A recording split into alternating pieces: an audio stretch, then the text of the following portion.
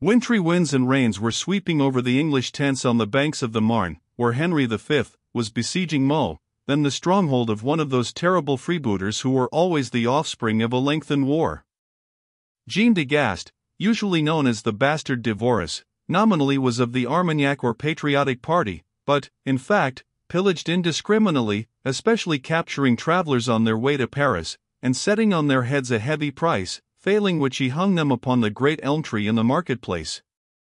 The very suburbs of Paris were infested by the forays of this desperate routier, as such highway robbers were called. The supplies of provisions were cut off, and the citizens had petitioned King Henry that he would relieve them from so intolerable an enemy. The king intended to spend the winter months with his queen in England, and at once attacked the place in October, hoping to carry it by a coup de main. He took the lower city, containing the marketplace and several large convents, with no great difficulty, but the upper city, on a rising ground above the river, was strongly fortified, well victualled, and bravely defended, and he found himself forced to invest it, and make a regular siege, though at the expense of severe toil and much sickness and suffering. Both his own prestige in France and the welfare of the capital depended on his success, and he had therefore fixed himself before Meaux to take it at whatever cost. The greater part of the army were here encamped, together with the chief nobles, March, Somerset, Salisbury, Warwick, and likewise the King of Scots. James had for a time had the command of the army which besieged and took Dreux while Henry was elsewhere engaged, but in general he acted as a sort of volunteer aide-de-camp to his brother king, and Malcolm Stewart of Glenisky was always with him as his squire. A great change had come over Malcolm in these last few months. His feeble, sickly boyhood seemed to have been entirely cast off, and the warm, genial summer sun of France to have strengthened his frame and developed his powers. He had shot up suddenly to a fair height, had almost lost his lameness, and gained much more appearance of health and power of enduring fatigue. His nerves had become less painfully sensitive, and when after his first skirmish, during which he had kept close to King James, far too much terrified to stir an inch from him, he had not only found himself perfectly safe, but had been much praised for his valor. He had been so much pleased with himself that he quite wished for another occasion of displaying his bravery, and, what with use, and what with the increasing spirit of pugnacity, he was as sincere as Ralph Percy in abusing the French for never coming to a pitched battle. Perhaps, indeed, Malcolm spoke even more eagerly than Ralph, in his own surprise and gratification at finding himself no coward, and his fear lest Percy should detect that he ever had been supposed to be such. So far the King of Scots had succeeded in awakening martial fire in the boy, but he found him less the companion in other matters than he had intended. When at Paris, James would have taken him to explore the learned hordes of the already venerable University of Paris, where young James Kennedy, son to Sir James Kennedy of Doona, and to Mary, an elder sister of the king, was studying with exceeding zeal. Both James and Dr. Bennet were greatly interested in this famous abode of hearing. The king, indeed, was already sketching out designs in his own mind for a similar institution in Scotland, designs that were destined to be carried out after his death by Kennedy, and Malcolm perforce heard many inquiries and replies, but he held aloof from friendship with his clerkly cousin Kennedy, and closed his ears as much as might be, hanging back as if afraid of returning to his books. There was in this some real dread of Ralph Percy's mockery of his clerkliness, but there was more real distaste for all that appertained to the past days that he now despised. The tide of vitality and physical vigor, so long deficient, had, whom it had fairly set in, carried him away with it, and in the activity of body newly acquired, mental activity had well-nigh ceased. And therewith went much of the tenderness of conscience and devout habits of old. They dropped from him, sometimes for lack of time, sometimes from false shame, and by from very weariness and distaste. He was soldier now, and not monk. And even the observances that such soldiers as Henry and James never failed in, and always enforced, were becoming a burthen to him. They wakened misgivings that he did not like, and that must wait till his next general shrift. And Esclarmonde? Out of her sight, Malcolm dreamed a good deal about her, but more as the woman, less as the saint, and the hopes, so low in her presence, burnt brighter in her absence as Malcolm grew in self-confidence and in knowledge of the world. He knew that when he parted with her he had been a miserable little wretch whom any woman would despise, yet she had shown him a sort of preference. How would it be when he returned to her? Perhaps a knight, certainly a brave man like other men. Of Patrick Drummond he had as yet heard nothing, and only believed him to be among the Scots who fought on the French side under the Earls of Buchan and Douglas. Indeed, James especially avoided places where he knew these Scots to be engaged, as Henry persisted in regarding them as rebels against him, and in hanging all who were made prisoners, nor had Malcolm, during the courtesies that always pass between the outposts of civilized armies, made much attempt to have any communication with his cousin, for though his own abnegation of his rights had never been permitted by his guardian, or reckoned on by his sister or her lover, still he had been so much in earnest about it himself, as, while regarding it as a childish folly, to feel ill at ease in the remembrance, and, though defiant, willing to avoid all that could recall it. Meantime he, with his king, was lodged in a large old convent, as part of the immediate following of King Henry. Others of the princes and nobles were quartered in the market hall and lower town, but great part of thine troops were in tents, and in a state of much discomfort, owing to the overflowings of the Marne. Fighting was the least of their dangers, though their skirmishes were often fought ankle-deep in mud and mire. Fever and ague were among them, and many a sick man was sent away to recover or die at Paris. The long dark evenings were a new trial to men used to summer campaigning, and nothing but Henry's wonderful personal influence and perpetual vigilance kept up discipline. At any hour of the day or night, at any place in the camp, the king might be at hand, with a cheery word of sympathy or encouragement, or with the most unflinching sternness towards any disobedience or debauchery, ever a presence to be either loved or dreaded. An engineer in advance of his time, he was persuaded that much of the discomfort might be remedied by trenching the ground around the camp, but this measure proved wonderfully distasteful to the soldiery. How hard they labored in the direct siege operations they cared not, but to be set to drain French fields seemed to them absurd and unreasonable, and the work would not have proceeded at all without constant superintendence from one of the chiefs of the army, since the ordinary knights and squires were as obstinately prejudiced as were the men. Thus it was that, on a cold sleety December day, James of Scotland rode along the meadows, splashing through thin ice into muddy water, and attended by his small personal suite, excepting Sir Nigel Baird, who was gone on a special commission to Paris. Both he and Malcolm were plainly and lightly armed, and wore long blue cloaks with the St. Andrew's cross on the shoulder, steel caps without visors, and the king's merely distinguished by a thread-hike circlet of gold. They had breastplates, swords, and daggers, but they were not going to a quarter where fighting was to be expected, and bright armor was not to be exposed to rust without need. A visit of inspection to the Delvers was not a congenial occupation, for though the men-at-arms had obeyed James fairly well when he was in sole command at Dreux, yet whenever he was obliged to enforce anything unpopular, the national dislike to the Scot was apt to show itself, and the whole army was at present in a depressed condition which made such manifestations the more probable. But King Henry was not half recovered from a heavy feverish cold, which he had not confessed or attended to, and he had also of late been troubled with a swelling of the neck. This morning, too, much to his inconvenience and dismay, he had missed his signet ring. The private seal on such a ring was of more importance than the autograph at that time, and it would never have left the king's hand, but no doubt, in consequence of his indisposition, his finger, always small-boned, had become thin enough to allow the signet to escape unawares. He was unwilling to publish the loss, as it might cast doubt on the papers he dispatched, and he, with his Chamberlain Fitzhugh, King James, Malcolm, Percy, and a few more, had spent half the morning in the vain search. Ending by the king sending his Chamberlain, Lord Fitzhugh, to carry to Paris a seal already bearing his shield, but lacking the small private mark that authenticated it as his signet. Fitzhugh would stand over the lapidary and see this added, and bring it back. Ralph Percy had meantime been sent to bring a report of the diggers, but he was long in returning, and when Henry became uneasy, James had volunteered to go himself, and Henry had consented, not because the air was full of sleety rain or snow, but because his hands were full of letters needing to be dispatched to all quarters. The air was so thick that it was not easy to see where were the sullen group of diggers presided over by the quondam duelists of Thirsk, Kitson, and Trenton, now the most inseparable and impracticable of men, but James and his companions had ridden about 2 miles from the marketplace, when Ralph Percy came out of the mist, exclaiming, is it you, Sir King? Maybe you can do something with those rascals.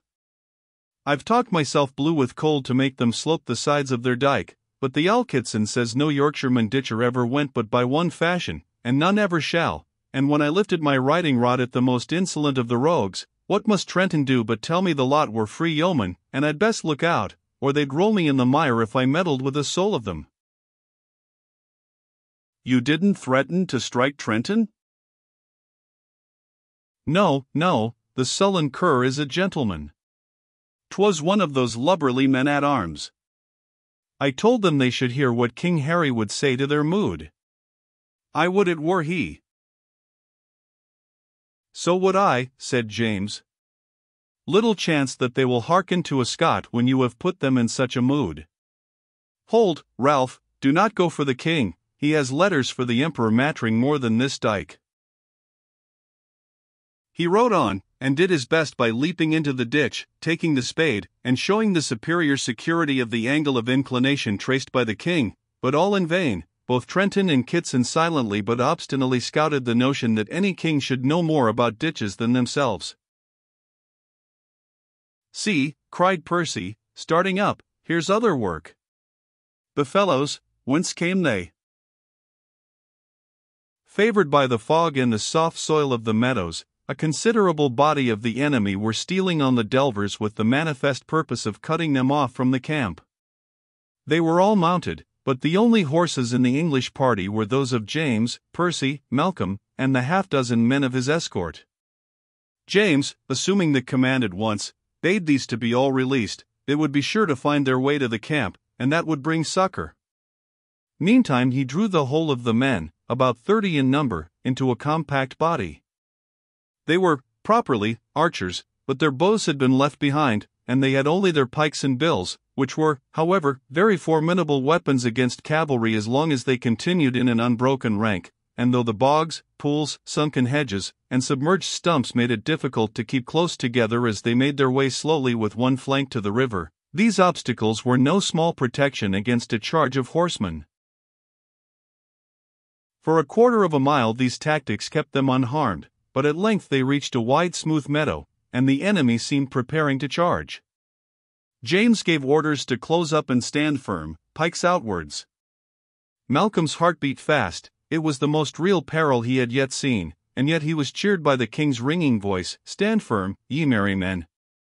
They must soon be with us from the camp." Suddenly a voice shouted, "The Scots! The Scots! 'Tis the Scots! Treachery! We are betrayed! Come, sir, to Percy, they'll be on you! Treason! And it were, you fool, would a Percy turn his back?" cried Ralph, striking at the man, but the panic had seized the whole body. All were shouting that the false Scots king had brought his countrymen down on them. They scattered hither and thither, and would have fallen an easy prey if they had been pursued. But this did not seem to be the purpose of the enemy, who merely extended themselves so as to form a hedge around the few who stood, sword in hand, disdaining to fly. These were, James, somewhat in advance, with his head high, and a lion look on his brow, Malcolm, white with dismay, Ralph, restless with fury, Kitson and Trenton, apparently as unmoved as ever, Brewster, equally steady, and Malcolm's follower, Halbert, in a glow of hopeful excitement. "Never fear, friends," said James, kindly, "to you this can only be matter of ransom." "I fear nothing," sharply answered Ralph. "We'll stand by you, sir," said Kitson to Ralph, "but if ever there were foul treason—" "Pshaw!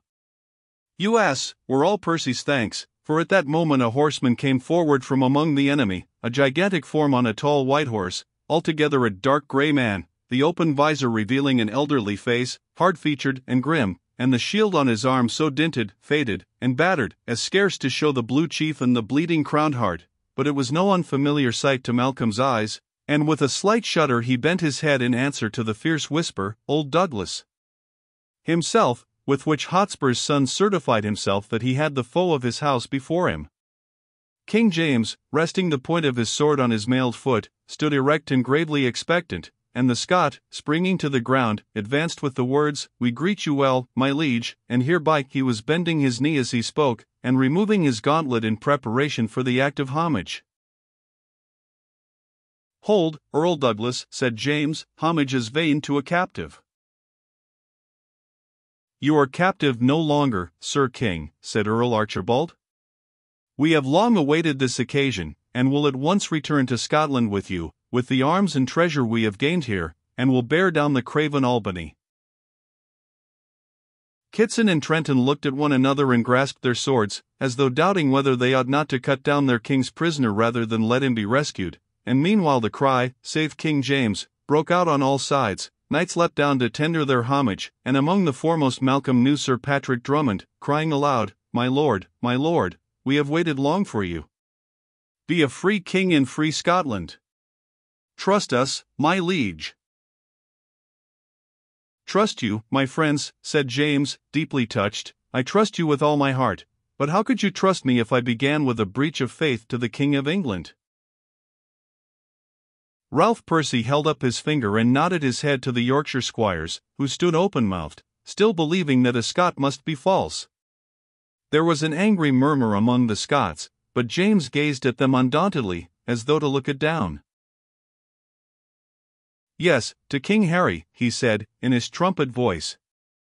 "I belong to him, and he has trusted me as never prisoner was trusted before, nor will I betray that trust." "The foul fiend takes such niceties," muttered old Douglas, but, checking himself, he said, "Then, sir, give me your sword, and we'll have you home as my prisoner, to save this your honor." "Yeah," said James, "that is mine own, though my body be yours, and till England put me to ransom you would have but a useless captive." "Sir," said Sir John Swinton, pressing forward, "if my Lord of Douglas be plain-spoken, bethink you that it is no cause for casting aside this one hope of freedom that we have sought so long. If you have the heart to strike for Scotland, this is the time." "It is not the time," said James, "nor will I do Scotland the wrong of striking for her with a dishonoured hand."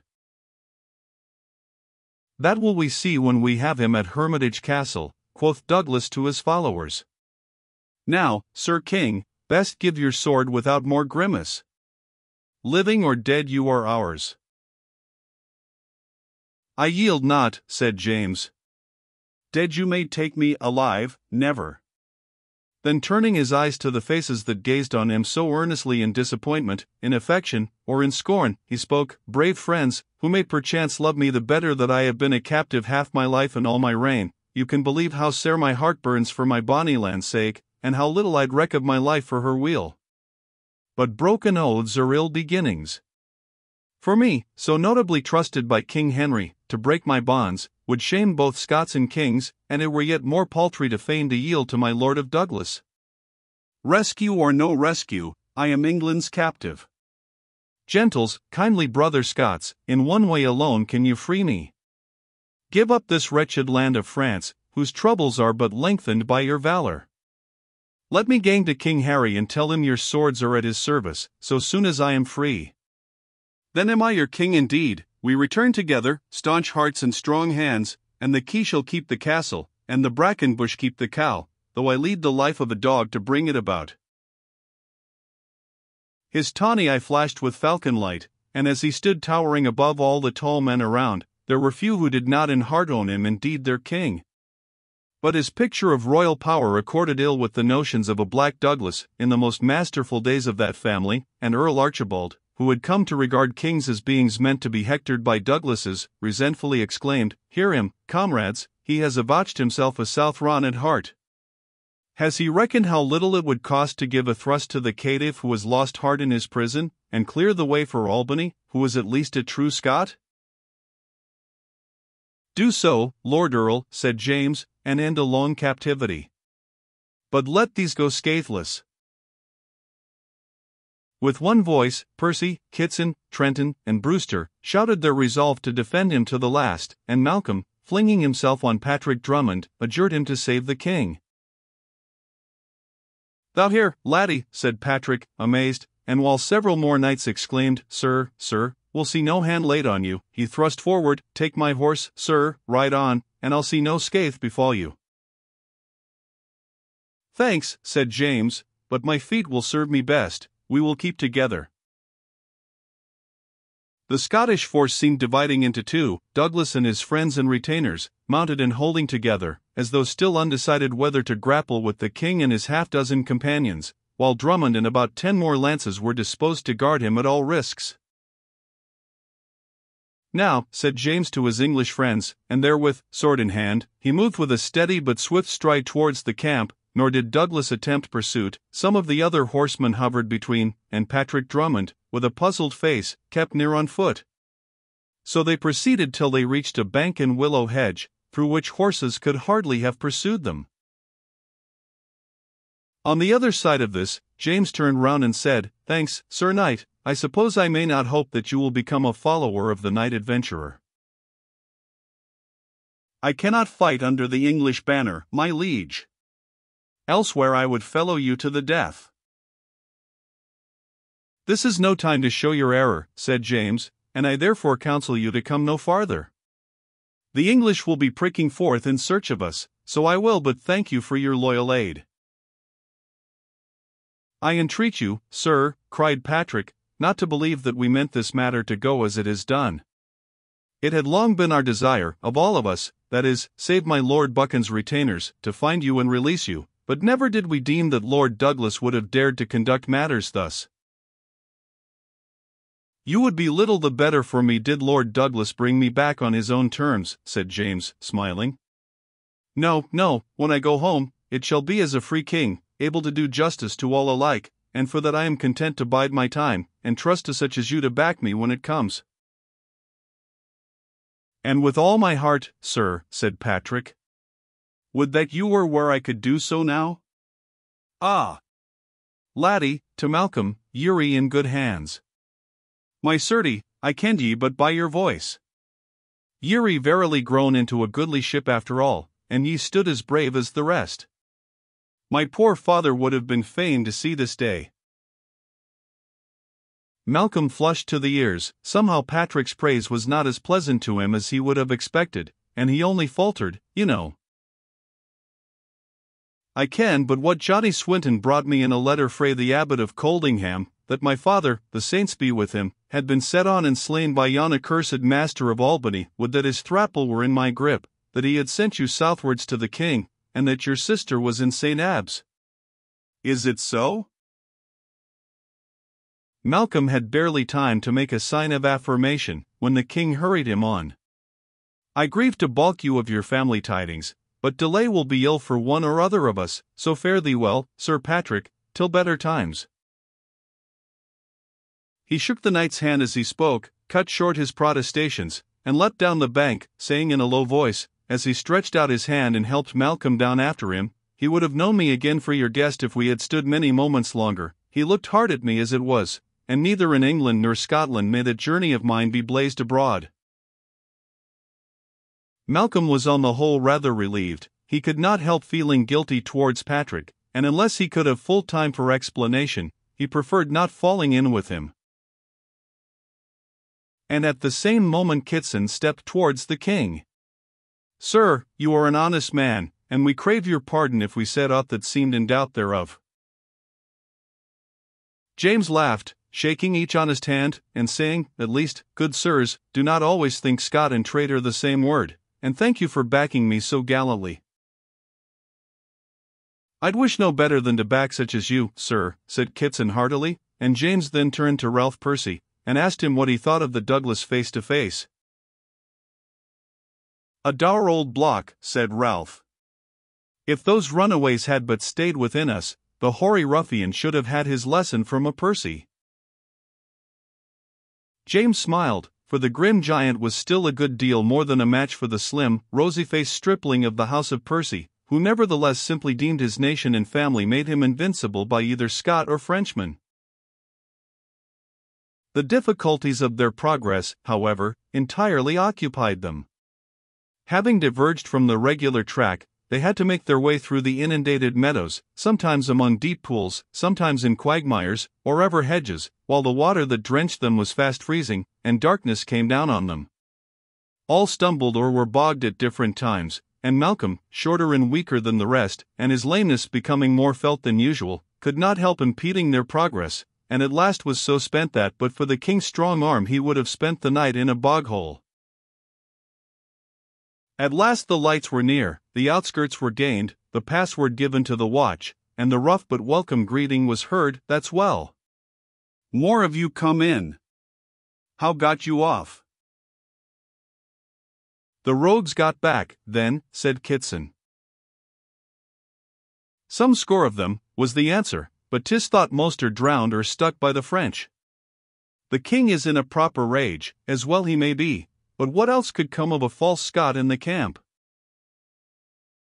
Have a care, you foul tongue." Percy was the first to cry, and as torches were now brought out and cast their light on the well-known faces, the soldiers stood abashed, but James tarried not for their excuses. His heart was hot at the words which implied that Henry suspected him, and he strode hastily on to the convent, where the quadrangle was full of horses and men, and the windows shone with lights. At the door of the refectory stood a figure whose armor flashed with light, and his voice sounded through the closed visor, "I tell you, March, I cannot rest till I knew what his hap has been. If he have done this thing." "What then?" answered James out of the darkness, in a voice deep with wrath, but Henry started. "You there? You safe? Speak again. Come here that I may see. Where is he?" "Here, Sir King," said James, gravely. "Now the saints be thanked," cried Henry, joyously. "Where be the caitiffs that brought me their false tale? They shall hang for it at once." "It was the less wonder," said James, still coldly, "that they should have thought themselves betrayed, since their king believed it of me. Nay, 'twas but for a hot moment, and the bitterest I ever spent. What could I do when the villains swore that there were signals and I know not what devices passing? I hoped yet 'twas but a plea for their own cowardice, and was mounting to come and see for you. Come, I should have known you better. I'd rather the whole world deceived me than have distrusted you, Jamie." There was that in his tone which ended all resentment, and James's hand was at once clasped in his, while Henry added, "Ho, Provost Marshal! To the gallows with these knaves!" "Nay, Harry," said James, "let me plead for them. There was more than ordinary to dismay them." "Dismay? Aye, the more 'cause they should have stood like honest men. If a rogue be not to hang for deserting his captain and then maligning him, soon would knavery be master of all. Hear me first, Hal." "I'll hear when I return and you are dried. Why, man, thou art an icicle errant. Change thy garments while I go round the posts, or I shall hear not for the chattering of thy teeth." "Nor I for your cough, if you go, Harry. Surely, 'tis Salisbury's night." "The more 'cause that I be on the alert. Could I be everywhere, mayhap a few winter blasts would not have chilled and frozen all the manhood out of the host." He spoke very sharply as he threw him on his horse, and wrapped his cloak about him, a poor defense, spite of the ermine lining, against the frost of the December night for a man whose mother, the fair and wise Mary de Bohun, had died in early youth from disease of the lungs. James and the two young partners of his adventure had long been clad in their gowns of peace, and seated by the fire in the refectory, James with his harp in his hand, from time to time dreamily calling forth a few plaintive notes, such as he said always rang in his ears after hearing a Scottish voice, when they again heard Henry's voice in hot displeasure with the Provost Marshal for having deferred the execution of the runaways till after the hearing of the story of the King of Scots. His commands were not to be transgressed for the king of anything, and he only reprieved the wretches till morning that their fate might be more signal. He spoke with the peremptory fierceness that had of late almost obscured his natural good humor and kindliness, and when he entered the refectory and threw himself into a chair by the fire, he looked wearied out in body and mind, shivered, and coughed, and said with unwonted depression that the sullen fellows would make a quagmire of their camp after all, since a French reinforcement had come up, and the vigilance that would be needed would occupy the whole army. At supper he ate little and spoke less, and when James would have related his encounter within the Scots, he cut him short, saying, "Let that rest till morning, I am sick of hearing of it. An air upon thy harp would be more to the purpose." Nor would James have been unwilling to be silent on old Douglas's conduct if he had not been anxious to plead for the panic-stricken archers, as well as to extol the conduct of the two youths, and of the Yorkshire squires, but, as he divined that the young Hotspur would regard praise from him as an insult, he deferred the subject for his absence, and launched into a plaintive narrative ballad, to which Henry listened, leaning back in his chair, often dozing, but without relaxation of the anxiety that sat on his pale face, and ever and anon wakening within a heavy sigh, as though his buoyant spirits were giving way under the weight of care he had brought on himself. James was just singing of one of the many nightly orphans of romance, exposed in woods to the nurture of bears, his father slain, his mother dead of grief, a ditty he had perhaps chosen for its soporific powers, when a gay bugle blast rang through the court of the convent. "The French would scarce send a parley thus late," exclaimed James, but the next moment a joyful clamor arose without, and Henry, springing to his feet, spoke not, but stood awaiting the tidings with the color burning on cheek and brow in suppressed excitement. An esquire, splashed to the ears, hurried into the room, and falling on his knees, cried aloud, "God save King Harry! News, news, my lord! The Queen has safely borne you a fair son at Windsor Castle, 5 days since." Henry did not speak, but took the messenger's hand, wrung it, and left a costly ring there. Then, taking off his cap, he put his hands over his face, uttering a few words of fervent thanksgiving almost within himself, and then turning to the esquire, made further inquiries after his wife's welfare, took from him the letter that Archbishop Chichely had sent, poured out a cup of wine for him, bade the lords around make him good cheer, but craved license for himself to retire.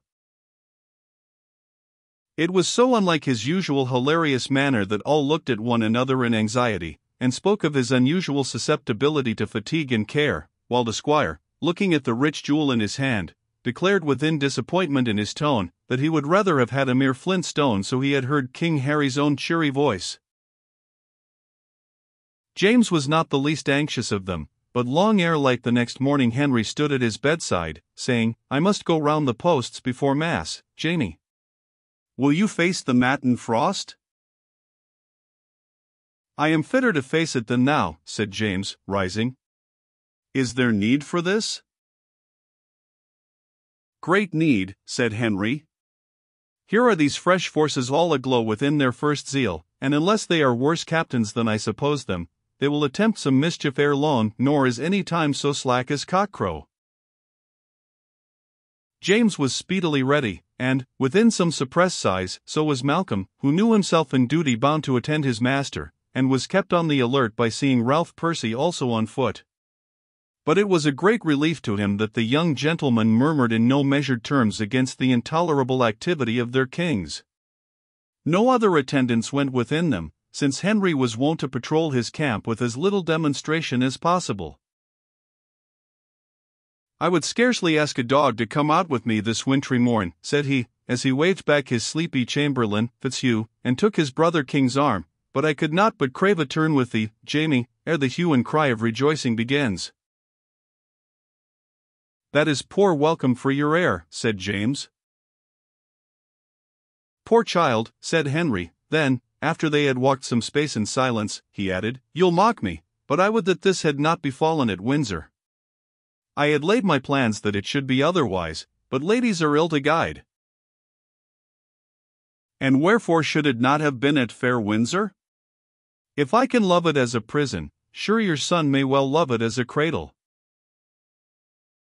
"No dishonor to Windsor," said Henry, "but, sleeping or waking, this whole night hath this adage rung in my ears.